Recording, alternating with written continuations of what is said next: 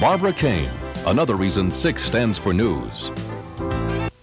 Good evening, everyone. I'm Mike Corbin from the TV6 Newsroom. These stories just ahead on Nightbeat tonight at 11.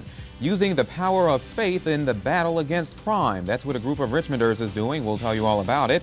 Also, the USS Dahlgren returns to Norfolk after that fatal weekend fire. We'll have that as well.